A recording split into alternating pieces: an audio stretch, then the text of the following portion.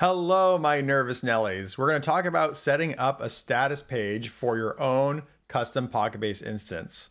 So I use Chronometer because it's pretty straightforward. This is not I'm not affiliated. This is not sponsored, but we're going to go ahead and we're going to log in. I've already created one specifically for this.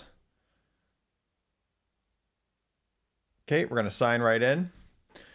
Now, first thing we need to do is we need to set up a check. So we're going to go ahead and come in here. We're going to call this PocketBase.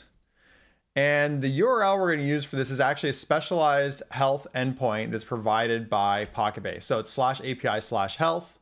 So we're going to go ahead and type that in here, https://pocketbase.chadflare.com/API/health. And then we're going to go ahead and do create check. Now this is going to start running. And while this is getting set up, we're going to come in here and we're going to create a status page. So we're going to go ahead and call this one PocketBase.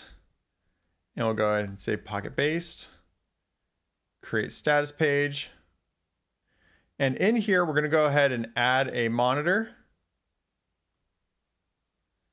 So now we've added the PocketBase one. Okay, and now we're just going to go back. We're going to click on this and we'll see here that it is currently says 100% uptime for 90 days. Well, that's a little extra, but if you go to performance and go to 24 hours, we only have one data point here, but what it'll actually do is it will actually start recording the response time every minute and it will show it in a graph here. And now you got uptime and you've got performance, and Chronometer does have tools for paging if you want to set up a pager service. So this is what I use and it works great.